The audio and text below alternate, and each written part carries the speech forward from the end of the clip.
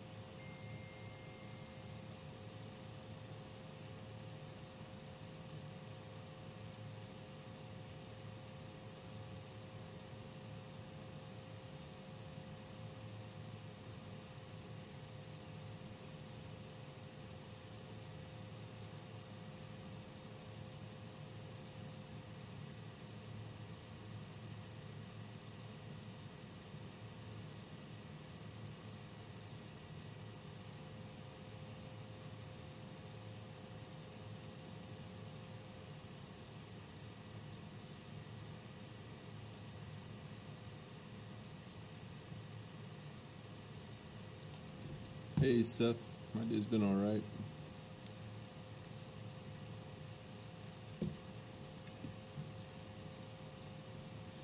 Good morning, Teddy.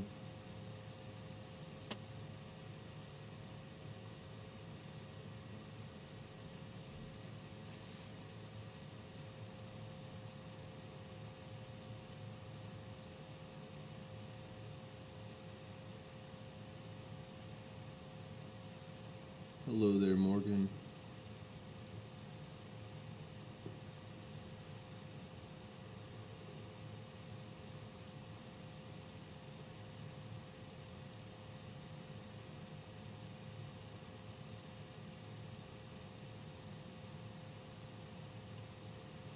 Hi, Jessica. Thanks for saying good morning.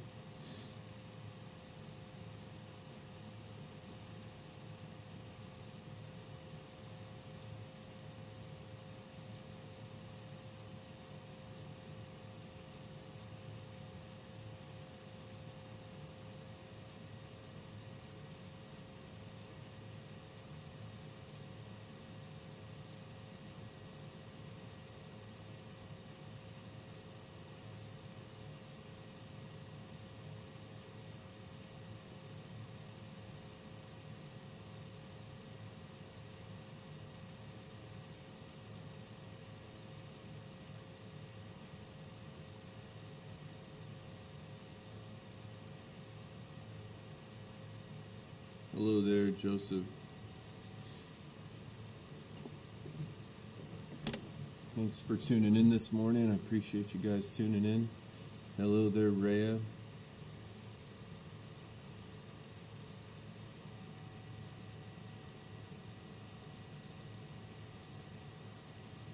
Hello, Caitlin.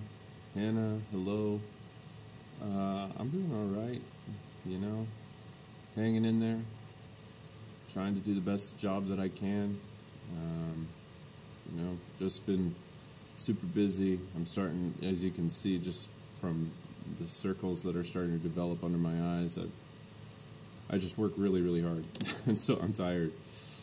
But I'm hanging in there. I'm doing all right. Today's my long day, so I got to teach the college class until 9 p.m. tonight, but we'll make it happen. Nothing a little hard work can't fix.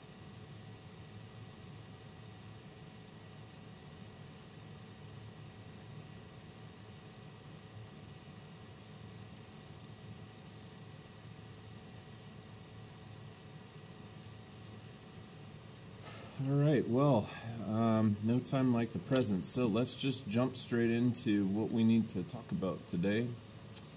I'm going to swap this over here. Are my college classes fun to teach? They're more fun to teach in person, to be honest with you. Just like teaching, just like high school in some sense, I would rather, to be honest with you, I'd rather if we had actual live interaction in class, because that's part of the fun part of the job is, interacting with students and developing rapport with kids and stuff like that. That's one of the cool parts about the job, which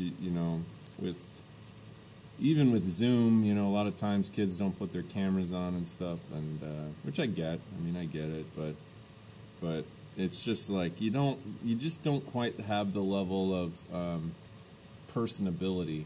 I think that you guys listen to me talk and you get a sense, but even online, it doesn't. There's certain things that it's like online. It's more to the point. It's more, I guess, in some sense, it's more efficient because I waste less time online probably.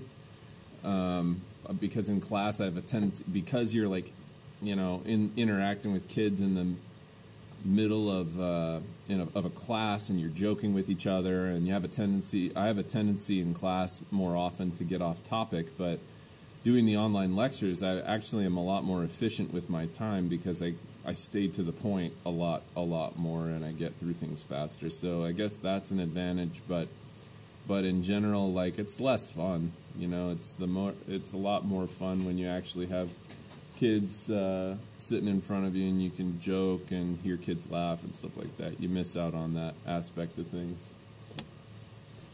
So anyhow, hello there, Nandini. Thank you for joining. Kayla, hello to you. But yeah, the college classes are fine. Don't get me wrong. Like, the college classes are cool. Particularly, actually, my Saturday morning college classes, like you guys. They're, like, really communicative. They say hello. They ask me how I'm doing and stuff like that. And for me, that goes a long way. Like, there was literally, for first period, there was literally not one comment from the time that I logged in to the time that I logged out. Not a single question, not a single hello, not a single goodbye, nothing. It was just, I may as well have been doing it to myself, And so, I don't know, that's lame. That's kind of lame. And even when you get kids in a Zoom, sometimes, every class is different. Some classes are just, kids are either more tired or they're quieter just by their nature or whatever. Hello there, Evelyn. Hello there, Devin. Thanks so much for joining in this morning. But yeah, you just don't quite have the level of personability, I guess would be how I would describe it. Vanya, good morning to you. Yeah, so but it's been fine. I'll tell you what, I would not have. Here's the one thing that has been the advantage is because I continue to have this semester. I've had just a very serious workload, and to be honest, I'm not sure that I would have been able to do it unless we were remote, because I'm essentially working almost 2 full-time jobs. I put in a tremendous hour. I work 6 days a week. I put in a tremendous amount of hours doing grading and doing lecturing and doing planning and dealing with issues with students and so on and so forth. So, I'm not even sure that I would have been able to do it unless we were in a remote scenario. So I guess that is a good side of the distance learning. But anyway, well, I guess we should get started here. So let's pop this over to here, and then I'm going to bring this up, and I'm going to scroll back up to where we left off, which was talking about serfdom. Okay, so serfdom in Eastern Europe began to be consolidated between 1500 and 1650. Teddy, what's up, man? Quick question about Louis XIV. Go for it.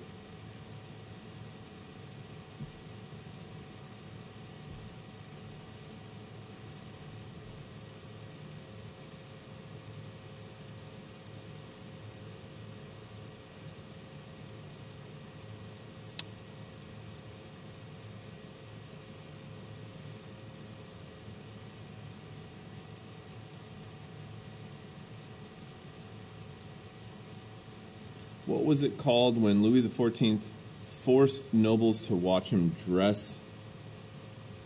Yeah, levy.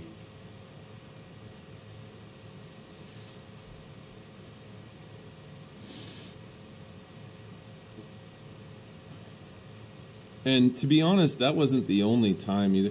You know, the other thing about that is all of these court proceedings, you know, the noble courts, they're kind of silly. You know, they took them so seriously. There were all of these procedures to everything, from getting the king dressed to feeding the king to dancing in court and all of these court festivities. There was all this like proper, orderly, procedure to everything.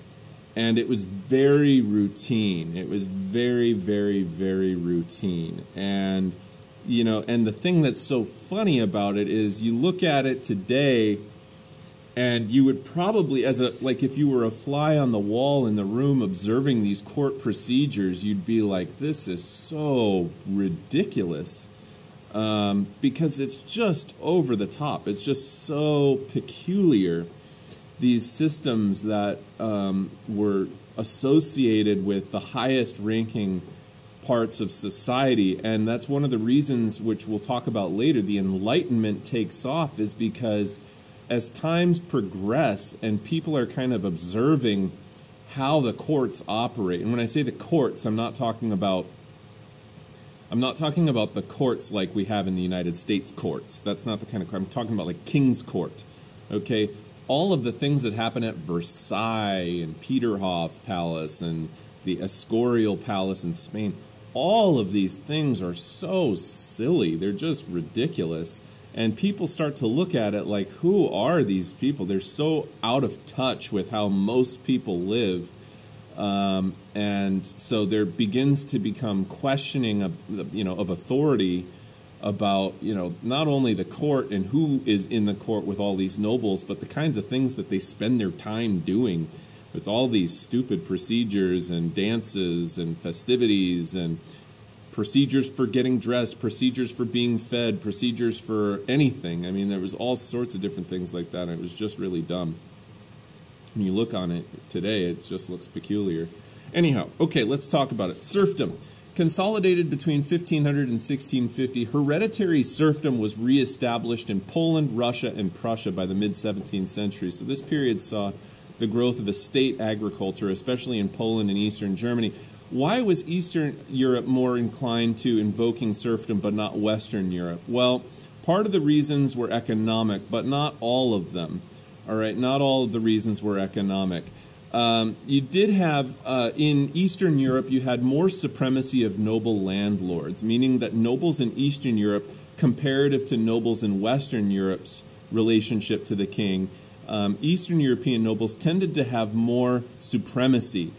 Most kings, in fact, were essentially considered amongst Eastern nobles first among equals. In other words, they didn't look to the king as being a person who was on a level higher than them in society. They saw the king as first among all other equal nobles.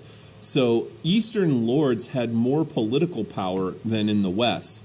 And those monarchs in Eastern Europe really needed those nobles because the kingdoms being less centralized at that time, they needed the nobles to operate as kind of, enforcers of their policies. And so rather than try and subdue the nobles' powers in Eastern Europe, there are some examples of where that happens, but in general, Eastern European nobles tend to retain more power than Western nobles do in relation to the king. And that's in part because kings in Eastern Europe, or the Tsars of Eastern Europe, were very reliant on having a loyal noble class that served the king.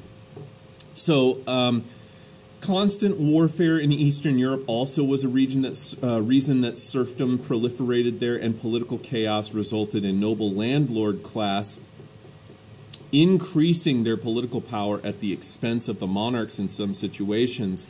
Also in Eastern Europe, weak Eastern kings had little power to control landlord policies that were aimed at peasants. And so one of the reasons that the power of nobles increases over serfs at this time is because local landlords were able to administer the law in a way where, they were able to administer the law in a way where it subdued or subjugated the peasants living on their land, because the peasants in Eastern Europe were weaker politically than in the West. Also, landlords undermined the medieval privileges of towns and power of urban classes in Eastern Europe. Now, there are also, to note, fewer urban areas, cities or towns in Eastern Europe, and they are more sporadically, dispersed across the terrain. But anyhow, talking about some of the rising empires. So we've already looked at the declining empires during the Age of Absolutism. We're now going to be looking at some of the rising empires, starting with the Austrian Empire, the Habsburg Austrians. The rise of Austrian, basically, going back in history to the Holy Roman Empire, the ruler of Austria was traditionally selected as Holy Roman Emperor, and Habsburgs no longer ruled Spain after 1713. The Habsburg Empire included Sardinia, Milan, and Naples, as well as the Austrian Netherlands, which previously belonged to the Spanish Netherlands, which were at the time also Habsburg in terms of the dynasty of Spain. Remember that after 1713, the reason the Habsburgs no longer ruled Spain was because, the last Habsburg monarch of Spain was Carlos II, who, on his deathbed in his will, he left the kingdom of Spain to Philip, Duke of Anjou, the grandson of French King Louis XIV. And so that initiated that war of Austrian succession, the last war of Louis XIV. And after that war, the Spanish Netherlands, modern-day Belgium, got transferred over into the hands of the Austrian Habsburgs. And were retained by Austria. Also, as far east as Hungary and even what is now modern-day Romania, at the time known as Transylvania. And so here you can see the main domain of the Austrian Empire, but it also had several possessions across the Holy Roman Empire, and then as well over into what became. So this was before the Spanish were defeated. This is in 1700, so that's prior to the War of Spanish Succession.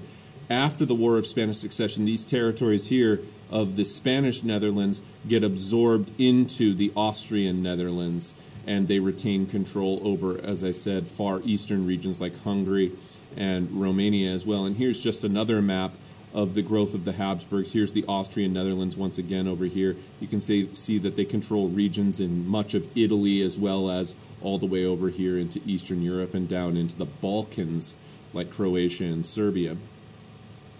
All right, so the government organization of that Austrian Habsburgs, remember that the Austrian Empire, because they control all of these lands, it is not a national state in the same way that England is, right? England is all made up of English people, whereas Austria is made up of a multinational empire.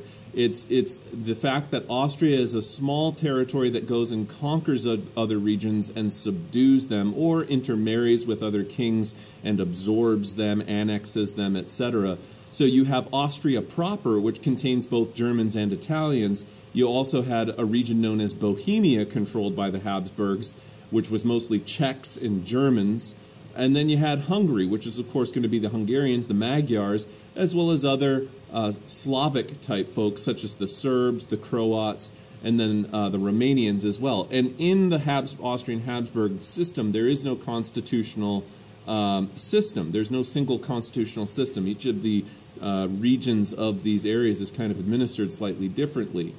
Important Habsburg rulers include Ferdinand II, who gained Bohemia for Austria during the 30 Years' War, the last religious war of Europe. He was also the one that was king during the defenestration of Prague.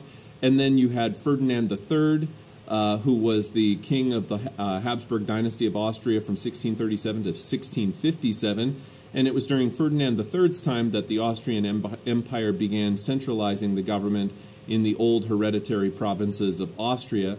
And then another famous one was Leopold I, who severely restricted Protestantism in a post-30 Years' War era. He also successfully repelled the Turks in the siege of Vienna from the gates of Vienna in 1683, and that was the last time that the Ottoman Turks were going to attempt to take Central Europe and take over Austria. So Leopold I, don't get Leopold I of Austria, by the way, confused with King Leopold of Belgium of the late 1800s, who we will talk about in second semester. Leopold I successfully repelled the Turks. Leopold of Belgium was the one who ended up subduing the Congo and essentially conducting a massacre of the Congolese people in South Central Africa. Probably one of the best known Habsburg rulers of this time was Emperor Charles VI, Holy Roman Emperor from 1711 to 1740, where upon his death, he initiates inadvertently another war of succession in Europe. Now remember that there's a difference between succession and secession. When you secede, you are breaking away. That is not what we are talking about here. The Civil War is where part of America secedes from the Union, and this initiates a civil war. When we talk about the wars of succession, okay, wars of succession are pertaining to who is going to take over the state after the king dies.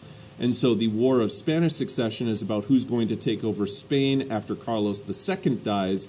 The War of Austrian Succession, which happens when Charles VI dies of the Austrian Habsburgs, is initiated due to something known as pragmatic sanction. And that's because Charles VI didn't have any sons. And because he didn't have any sons, this went against an old school practice practiced in Eastern Europe known as the Salic law. And this was practiced during medieval times. It's an old medieval practice that basically says that whereupon a king's death results in a change of rulers, that the new ruler has to be a son or male relative of the king. Okay? And so Emperor Charles VI had a daughter, and he didn't want his his empire to be split up when he died. He wanted the entire kingdom of Austria, the entire Austrian Habsburg holdings, to transfer to his daughter. But going to a daughter, transferring titles and stuff like that down to a daughter went against Salic law. And so when he dies, Prussia actually takes advantage of this scenario and initiates a war against Austria called the War of Austrian Succession. Not because they really had any problems with Maria Theresa, but more because it was a window of opportunity for Prussia to use their military to exert dominance and take over some territories known as Silesia. So the law of pragmatic sanction basically said that when Charles VI dies, that his lands were never to be divided and that they were going to be passed intact to a single heir. And the heir in this case was going to be his daughter, Maria Theresa, who inherited Charles's empire in 1740 and ultimately ended up ruling Austria for 40 years.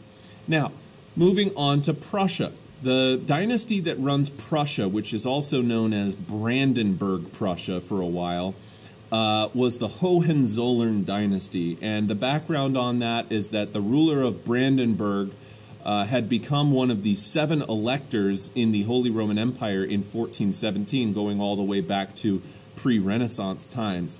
But by the 17th century, Brandenburg had really not significantly been involved in Holy Roman Empire affairs. And the marriages that they had conducted increasingly gave the Hohenzollerns control of German principalities in central and western Germany. So the Hohenzollern dynasty was a dynasty that was very clever with how they went about increasing their power by way of marriage, by way of alliances and things like that, marriage alliances and so on, so that the heirs would be married off and be able to make claims on territories or inherit territories. So, the prince of the Hohenzollern dynasty had relatively little power over the nobility at this time because, once again, he's relying on the nobles to increase the prestige of the state of Brandenburg. The real change for the state of Brandenburg comes with this guy, Frederick William, the Great Elector, King of Brandenburg from 1640 to 1688. So that's going all the way back to still while the 30 Years' War is going on. And he was a strict Calvinist, but he granted tolerations to Catholics and Jews in a time when it wasn't very popular. And he also admired the Swedish system of government and the Dutch economic power that was developing to the west of Brandenburg in Western Europe. He was also threatened by the Swedish-Polish struggle that was going on in the Baltic. And remember that the Baltic is in the north, the Balkans are in the south, and Brandenburg is in northern Germany. So we're talking about the Baltic Sea regions up where Sweden and Poland are. And these wars were wars that were conducted by Louis XIV. So under Frederick William, the Great Elector, Brandenburg is kind of in a constant state of crisis, but he uses that ability or that crisis to his advantage, because he ends up establishing Prussia as a great power and laid foundations for the future unification of Germany. So Frederick William, the Great Elector, the most significant contribution is that he oversaw Prussian militarism and created the most efficient army in Europe at that time. He also unified his Rhine holdings, Prussia and Brandenburg, into a strong single state. He also enacted heavy taxation for the sake of military spending. In fact, he spent twice as much on the Prussian military than Louis XIV did on the French military. And you can see here's the regions of Brandenburg, which had increasingly made connections through marriage in western regions of Germany here. Okay, and then they also take over regions in Pomerania, in this northern coastal region of Germany here. And then the Duchy of Prussia over here is allied with Brandenburg, and so it becomes actually Brandenburg-Prussia, so it becomes kind of a hyphenated kingdom until the Kingdom of Brandenburg is dissolved in favor of the title of the Kingdom of Prussia. And you can see that in the War of Austrian Succession, they gain Silesia here, and of course, later on, under the rule of Frederick the Great of Prussia, Frederick II, Frederick the Great of Prussia, initiates the partitions of Poland, where these regions of Poland get absorbed by the Prussian state. So Prussia is, quite cleverly growing in size and military strength at this time. And the military was primarily run by a group of nobles known as Junkers. So whenever we talk about the noble class of Prussia, we're talking about Junkers, and they formed the backbone of the Prussian military officer corps. Remember that the officers are the people making the big decisions in the military. They're higher ranking, and they will always, even an officer on his first day on the job will immediately outrank an enlisted rank that's been serving for 30 years, because officers are typically, especially in these times, better educated, and in this time they come from the noble class. And so these nobles and landowners dominated the estates of Brandenburg and Prussia, and in 1653, hereditary subjugation of serfs was established as a way of compensating the nobles for their support of the crown. So one of the ways in which the nobles are able to stay in good graces with the king is that the king basically says you can do whatever you want with your people lower than you on your lands on the social hierarchy. And I will continue to grant you powerful positions within the Prussian military, but you may not, though, challenge my authority. Okay, so basically the idea being that the Junkers were these young landowning lords who were given high ranks in the Prussian military, which also gave them authority, but their main authority was not to check the king or challenge the king. Their main authority was going to be over people lower than them, like serfs who lived on their lands on the social hierarchy. Also, he encouraged industry and trade. Prussia began importing skilled craftsmen and Dutch farmers at this time. New industries began emerging in Prussia, like wool, cotton, linens, velvet, lace, silk, soap, paper, and iron products. And remember that all of these at this time were done using essentially hand labor or old school, mercantile style of industry. It's not really like, it's not like factories and stuff like that, okay, just to let you know. Their efforts at overseas trade largely failed, though, due to Prussia's lack of ports and naval experience.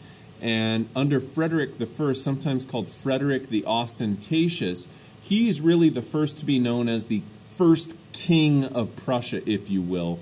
And he ends up being, at the time, the most popular Hohenzollern ruler in Europe at the time. And he very much sought to imitate the court of Louis XIV. He also encouraged Prussians to gain a higher education, especially the Junker class. He fought 2 wars against Louis XIV, despite that he was trying to mimic or model his own state after the state practices of Louis XIV's absolutist state of France. So the 2 wars that Louis XIV fought against Frederick I of Prussia were the War of the League of Augsburg and the War of Spanish Succession. In both of these wars, Frederick I, the Ostentatious, allied with the Austrian Habsburgs, the dynasty that just to the south of the Prussians. And after the Treaty of Utrecht in 1713, that ended the War of Spanish Succession, the Elector of Brandenburg, Prussia, was now recognized internationally as the King of Prussia in return for their aid to the Habsburgs during those 2 wars against France. One of the most famous kings of Prussia is Frederick William I, King of Prussia, also known as the Soldatenkönig, or the Soldiers' King. And he reigned from the last year of the War of Spanish Succession and the year of death of Louis XIV, 1713, all the way up to 1740, which was the year of death of Charles VI, the Habsburg ruler who issued Pragmatic Sanction and was replaced by his daughter, Maria Theresa, just to the south. And so, he dies the same year that Charles VI dies. And so both Prussia and Austria in 1740 see the respective rulers of their dynasties, die and be succeeded by the next in line. And in Prussia, the next in line is going to be Frederick William I's son, known as Frederick II, also known as Frederick the Great. And so Frederick William I, to talk a little bit about the Soldier King, Frederick William I, the Soldier King, he established Prussian absolutism and infused militarism into the society. During Frederick William I's reign, they sometimes nicknamed Prussia the Sparta of the North, which is a reference to ancient Greek city-states like Sparta and Athens. Sparta of the ancient Greek city-states was a militaristic society that had essentially, it was a brutally authoritarian type society where the entire society was regimented, essentially like a military. And although Sparta was relatively small in population, they more than made up for it with their might. And so very small in size, but very large in might. And that is very also accurate to describe the Prussian military of this time. Even though it's Europe's 4th largest army behind France, Russia, and Austria, they actually are the best and most efficient army in Europe, and that's due to them incorporating things like marching and drill instruction and other things like that. And also by funding the military, 80% of state revenue from Prussia under Frederick William I went to the military. And they did this on purpose because they pretty much felt like, the Prussia, if you look at where Prussia is on a map, it's essentially surrounded by several other European powers in Austria, Russia, and France. And so, that made it necessary for them to spend a lot on their military to kind of show to other European powers, like, look, if you come and mess with us, we're going to mess you up. And so their army was really designed to deter war because they didn't want to be engaging in battles where they had to constantly be defending themselves against other rival powers in Europe. They also developed under Frederick William I, the Soldatenkönig, one of the most efficient bureaucracies in Europe. Junkers remained in the officer's castle in the army in return for support of the king's absolutism. They also began establishing compulsory education for children, even for peasant children, because Frederick William I established about 1,000 schools for peasant kids. And remember, those Junkers were those young landowning lords. Their influence over the land and Prussian army was what really gave them their power. But the king was able to, balance that power out by increasing the power that they had over the people beneath them on the social hierarchy. And then we get to Frederick II, also known as Frederick the Great, who reigned from 1740 to 1786. Now, the thing about Frederick the Great is that he also is one of 3 kings in Europe, or rulers of Europe, rather, that get the special title of being what's known as an enlightened despot. Now, we haven't yet gotten to the Enlightenment, so I will not talk much about Frederick II today. But I will let you know that Frederick II, also known as Frederick the Great, is accompanied by Catherine the Great, who you watched in that documentary for today. Catherine the Great was the enlightened despot of Russia, who existed at the same time as Frederick II did. Also, Catherine the Great was also Catherine II. Okay, and then there was another second, which was Joseph II of Austria. However, unlike Frederick and Catherine, who both have the title the Great at the end of their names, unfortunately, Joseph II does not get called Joseph the Great because many of his policies ultimately failed in Austria after he died. And like I said, we'll talk more about these enlightened despots next unit when we start talking about the Enlightenment. So I'm going to kind of sit on them for now, but just letting you know that Frederick II, who comes after Frederick William I, the Soldatenkönig, is going to be another major figure of Prussia. Moving on to the last, but certainly not least, territory that we need to talk about today, and that is Russia. Giving you just a little bit of historical background on Russia, they had the Greek Orthodox Church. So the Russians practiced Eastern Orthodox Christianity, which had developed after a split in the Catholic Church going back to about the 800s. There was a schism in the 800s that essentially established the Eastern Orthodox Church, which was practiced mostly in the Byzantine Empire and places like Greece and Turkey and places like that, and Russia as well. And so the Greek Orthodox Church assimilated the descendants of the Vikings with the Slavs. And so basically, for a while in Russia, there was no Russia because the Mongols, the Golden Horde of the Mongols, led by Genghis Khan, basically completely took Russia over for about two centuries or so. Eventually, though, as the Mongols began to wane in their ability to maintain control, princes of Moscow, who had served the Khan, which was the ruler of the Mongols, began to consolidate their own rule and replaced Mongol power. And the 2 most important kings of what became known as this early Russian form, or Russian state form called Muscovy. Muscovy was ruled by Ivan I and Ivan III as being the 2 most important rulers of that time. So Muscovy began to emerge as the most significant principality of the region of what later became Russia. And of course now we have, it's no longer called Muscovy. Muscovy. You have to say it with Russian accent. It does not sound right unless you say Muscovy. Right? It is now Moscow.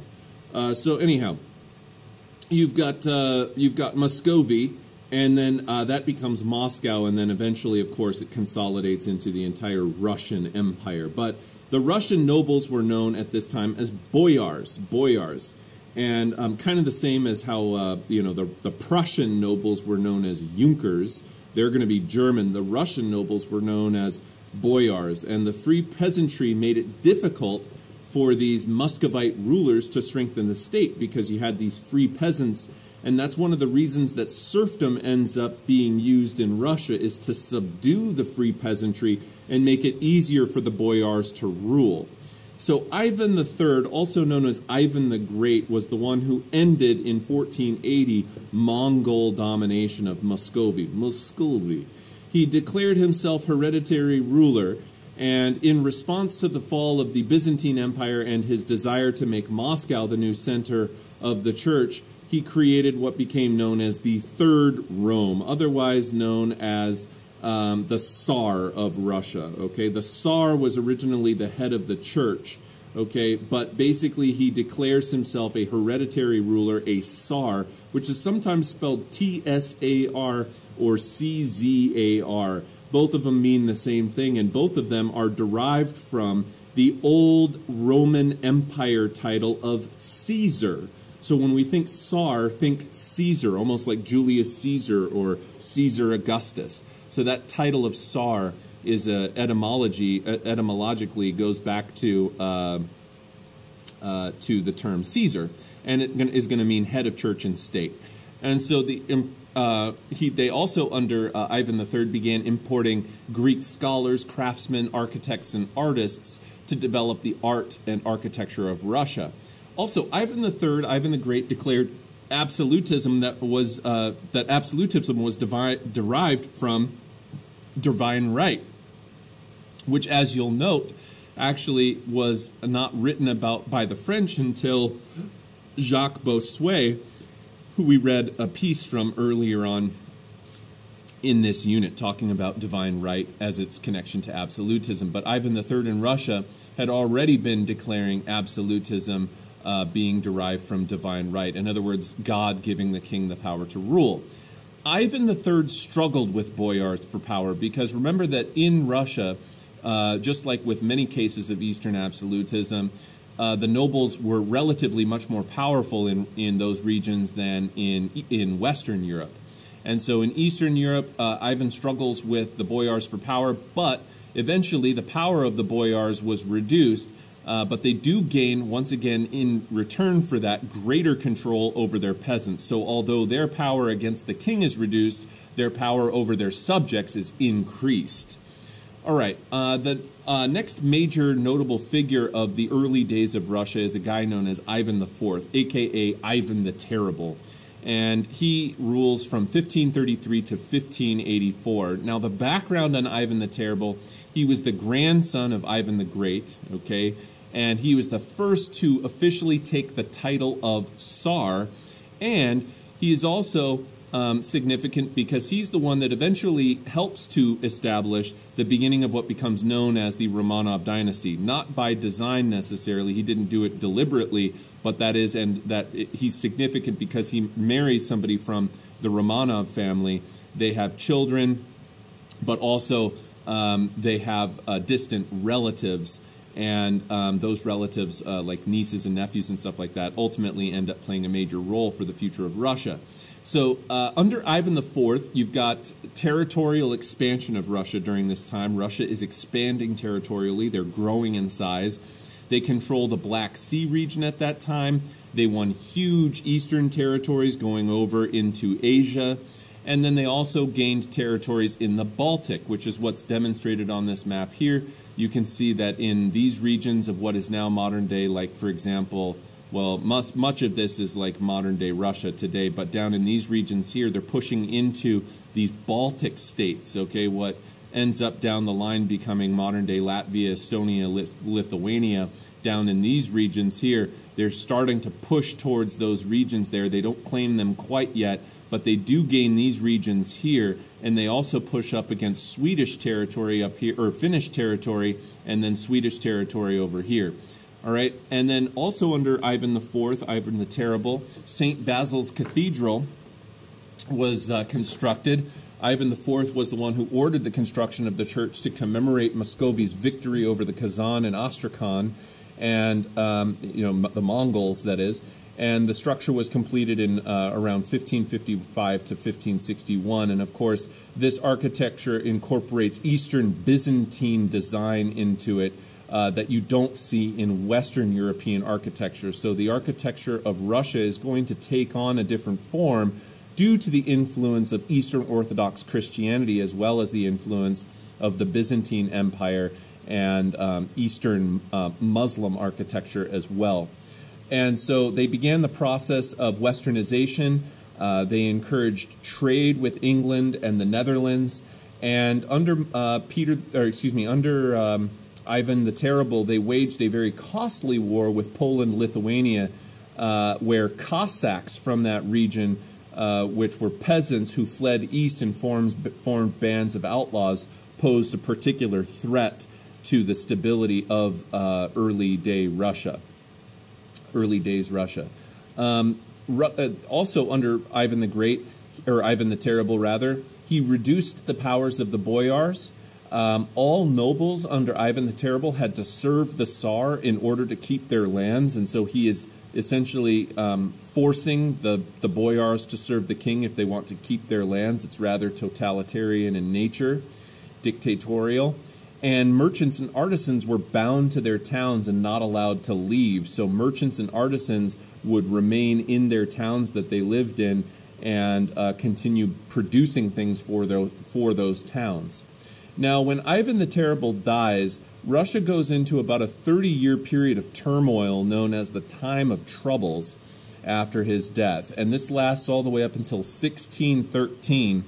And this is a period of time where you've got a bunch of crop failures in Russia resulting in famines, food shortages.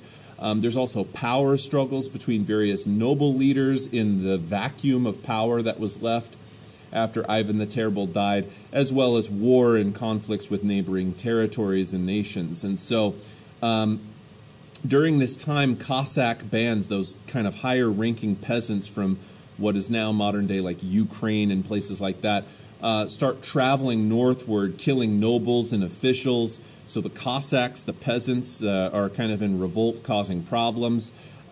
Sweden and Poland end up conquering Moscow during these times, and nobles elected to try to, cope with all of these crazy things that are going on during the time of troubles. Nobles elected Ivan's grandnephew as the new hereditary Tsar. And this established what became known as the Romanov dynasty, or Romanov dynasty. And so the Romanov dynasty lasted from 1613 to 1917. That is not a misprint. That's right, it lasts for 3 full centuries, all the way up until just 103 years ago. Okay, so we don't see the fall of the Romanov Russian dynasty until 1917. That's relatively short period of time, in terms of the grand scheme of things, and they end at the about 3/4 of the way through World War I. They lasted from the ascent of Michael Romanov, who was the nephew of Ivan the Terrible, all the way up to the last Tsar of the Romanov dynasty, known as Nicholas II, the last Tsar of Russia. So Michael Romanov, who lived from 1613, or reigned rather from 1613 to 1645. How did he rule? Well, he favored nobles in return for their support. He does expand the Russian Empire eastward all the way over to the Pacific Ocean. And there were a number of changes in Michael Romanov's dynasty at this time to Russian society. And, for example, nobles gained military exemptions, meaning that nobles in good graces of the king didn't have to serve in the military if they didn't want to. The rights of peasants declined significantly as more serfs start to be created as tied to the land during his time. Old believers who resisted the new religious sects from the West, like Lutheranism and Calvinism, severely were persecuted by the government because old believers were anti-Romanov. They were anti-new power structures, state power structures forming in Russia. And so old believers, these people who believed that Russia should be more faith-oriented rather than state apparatus-oriented, were persecuted by the government as trying to undermine the government's ability to control the affairs of Russia. Also, under Michael Romanov, they continue their process of westernizing and trying to be more like Western Europe. And by 1689, Russia was the world's largest country. It was, in fact, the entire territories of Russia comprised about 3 times the size of the entire continent of Europe. Peter the Great is the best-known Russian ruler, and he reigns from 1682, kind of during, Louis XIV's reign, all the way up through Louis XIV's death, past about 10 years, his death or so, up to the year 1725. So he rules Russia for a good long time, about 40-some years. And a little bit of background on Peter the Great. His sister, his older sister, was named Sophia, and she ruled as his regent early on when he was too young to rule on his own. But she had this plot to kill him, which failed.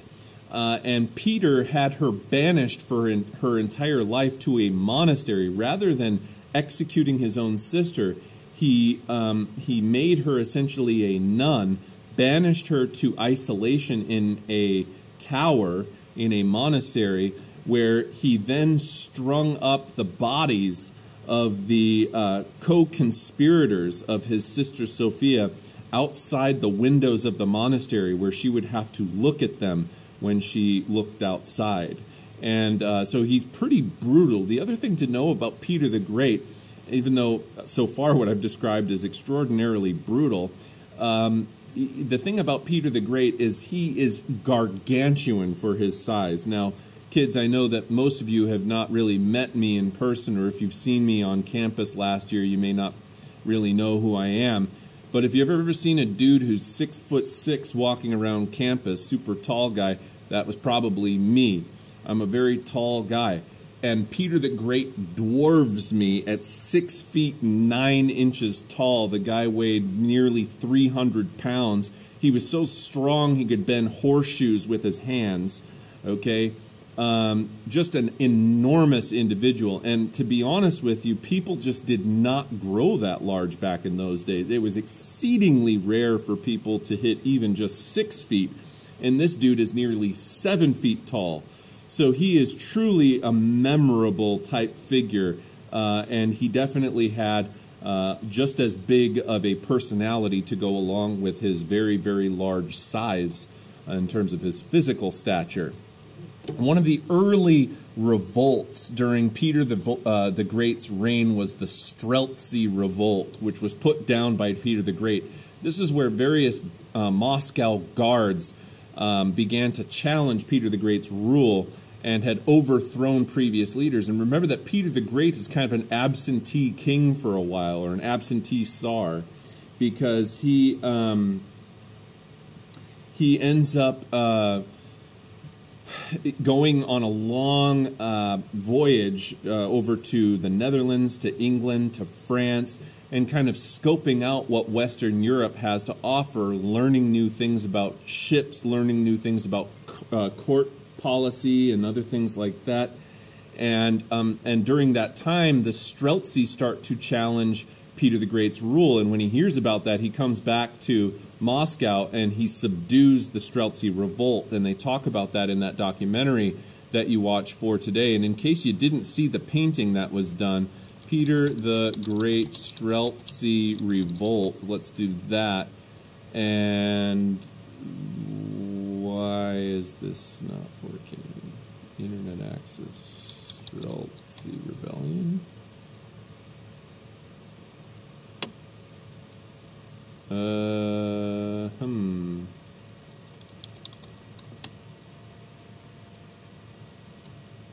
Well, apparently my internet isn't loading this. Let's try on, what's that other one called? Edge.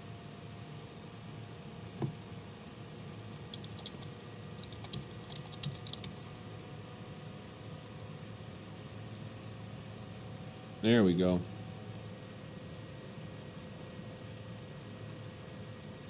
Streltsy Uprising. Okay, so this is the painting that they showed you in that documentary. And if you zoom in over here to the look that Peter the Great has on his face, he's just giving these guys the the death stare, okay?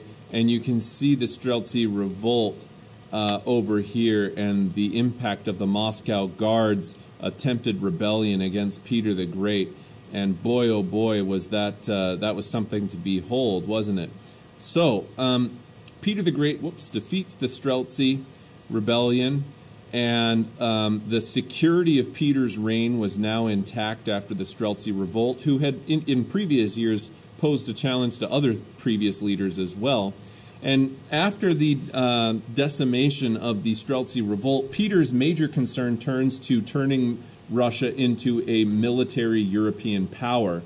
And each Russian village was required to send recruits to the army who then served 25-year enlistments, which meant that they were essentially serving for the majority of their lives. Because in the American military, by comparison, if you were to enlist in the American military, you're going to serve for 4-year terms.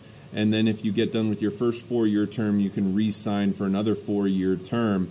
But for 25 years, that basically means the majority of your adult life is going to be spent serving the military. 75% of the national budget at the time was spent on the military, meaning that there was a whole lot of revenue spent on developing a royal army of over 200,000 men, plus an additional 100,000 special forces of Cossacks and foreigners who they conscripted into service as well. And they established royal military and artillery academies to train military officers and soldiers into the Russian military. All young male nobles were at this time required to leave home and serve 5 years of compulsory education at this time, which meant that you had a noble class that was becoming better educated under Peter the Great. They also developed a very large navy built on the Baltic Sea.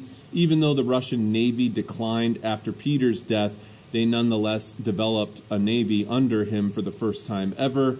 And non-nobles had opportunities to rise up on the ranks, depending if they had served admirably or had demonstrated themselves as having merit in command ability.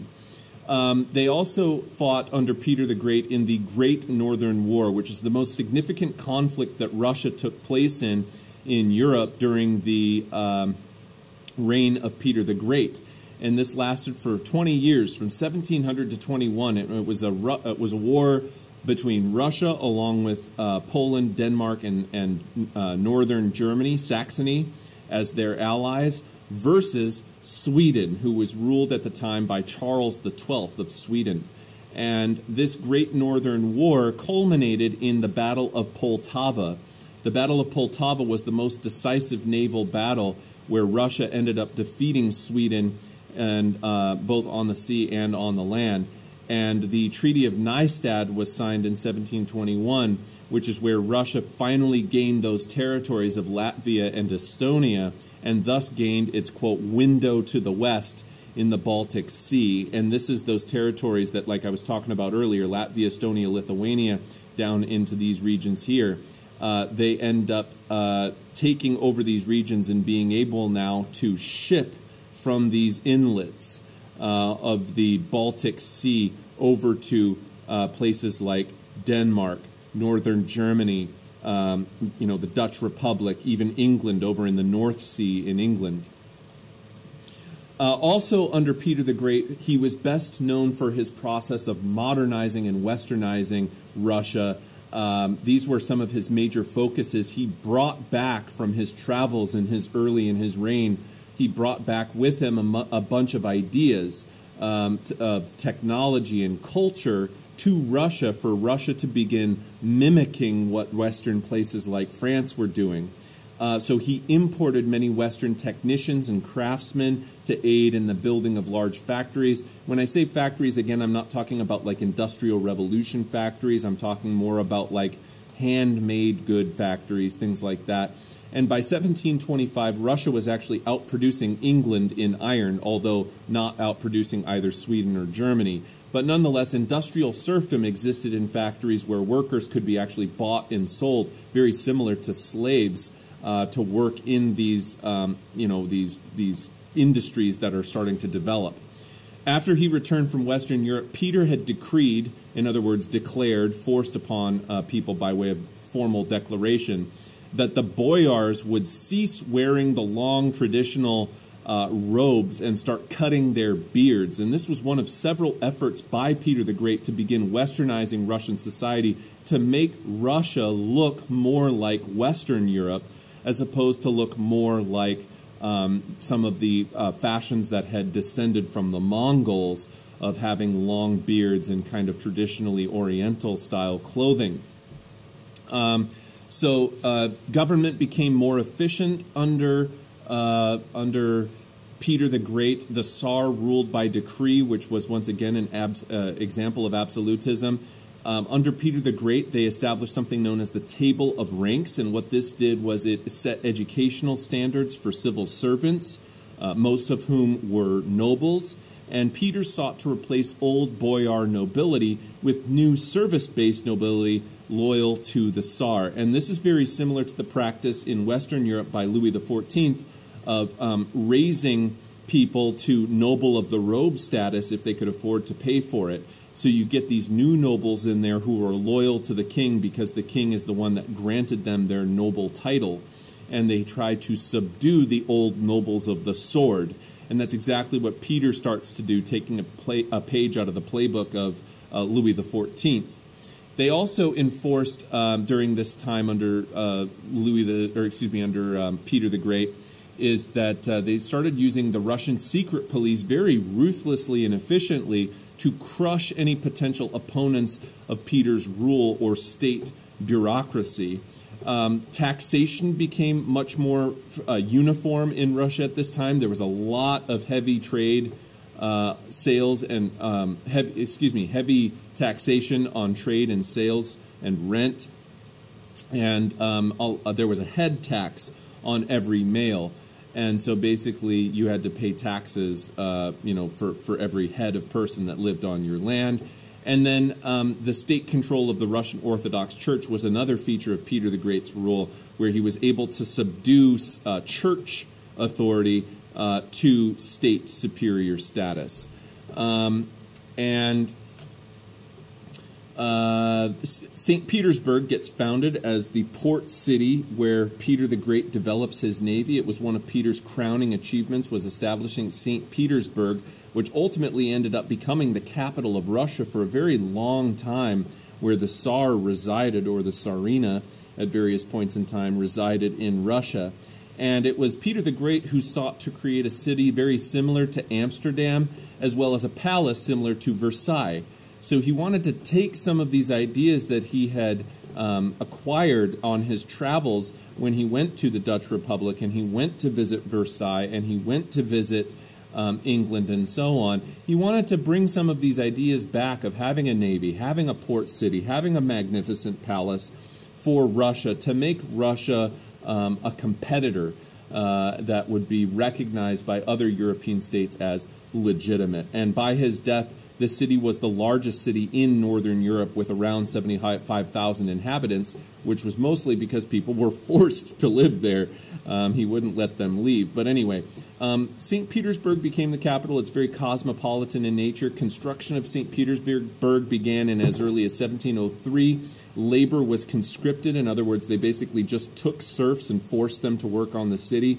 Peter ordered many noble families to move to the city. That's also something very similar to what Louis XIV did during his reign, when he would force families to live at Versailles for several months of the year. He forced noble families to move to St. Petersburg and live in various palaces in St. Petersburg, many of which are still there today. And also he ordered merchants and artisans to live in the city and to help build it. And like I said, he conscripted peasants very, very heavily into labor in the city's construction, resulting in a death toll of perhaps up to about 100,000 Russian peasants who built the city of St. Petersburg as well as the surrounding regions. The great palace of St.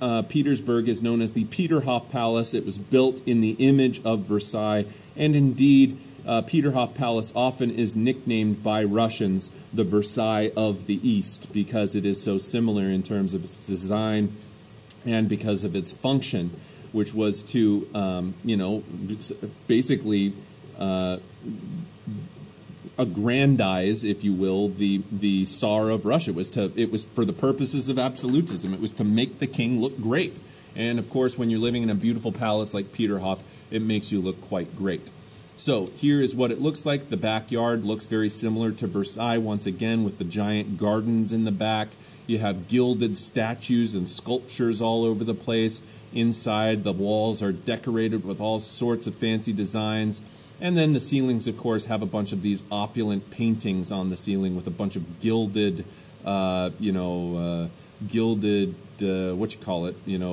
paint on all of the borders of the painting and stuff like that. These frescoes on the ceiling. So all of these, and it's basically also, you can't see it in this image too well, but it's basically right on the port. You can see the water in the background here. Okay, so it's right on the coast. Peterhof Palace was right along the coast, whereas Versailles was more further inland. It wasn't along the coast anywhere. And so that's kind of what Versailles looks like. Also, under Peter the Great's daughter, who took over the position of Tsarina after Peter the Great died, was Catherine I. Now, Catherine I is not Catherine the Great. Catherine the Great is Catherine II. She's actually German of all things, but she's nonetheless still gets the title of Tsarina because she marries Peter III, if I remember right. But anyhow, Queen Catherine I was the one who received, or who funded, rather, a major overhaul to the Winter Palace. And the Winter Palace is in St. Petersburg. And then you can see here Catherine Palace, as it's sometimes called, in St. Petersburg. And Catherine Palace, or the Winter Palace, will play a prominent role in the story of the Russian Revolution happening in 1917 when we get to its second semester. At the end of the day, though, finishing up on Peter the Great, Peter's reforms basically modernized Russia. They brought it closer to the mainstream of Europe. They made it resemble Western Europe, very similar to some of the things that were going on in Western Europe. Russia begins to adopt things like eating with silverware, cutting your beards, wearing new kinds of clothing, and so on and so forth, as well as building palaces and exerting absolutism and so on. So they build a more modern military. They build a navy for the first time. They have a state bureaucracy with a system of nobles who are loyal to the king as well as other servants.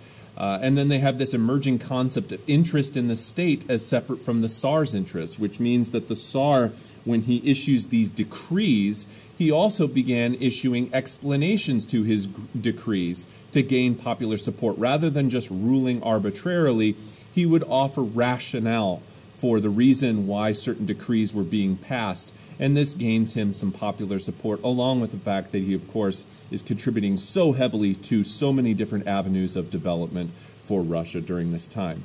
Now, before I close for the lecture for today, I do want to just quickly remind you that for the remainder of the day today, I do have a couple of assignments that I'm going to be putting up for you. We only have about 13 more questions on the reading guide. I'm going to be posting a couple of online quizzes for you that you'll be able to do for today and get those done by Friday. We are coming up towards the end of this unit. What we will do on Friday is the last remaining questions of the reading guide for the chapter 15 reading guide.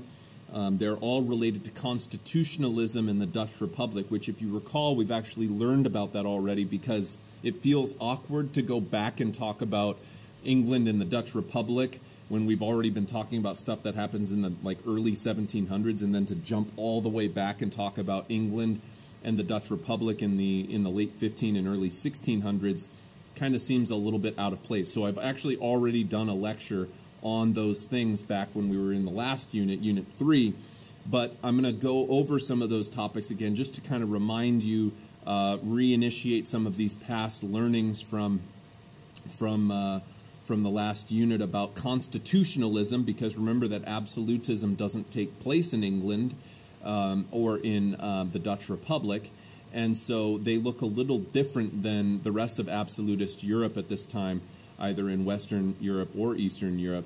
many of which were all absolutist, but the English are different, as well as the Dutch, and so we'll review some of those concepts, but we are coming up close to the end of this unit here. I suspect that we will probably be taking the test for absolutism next Wednesday.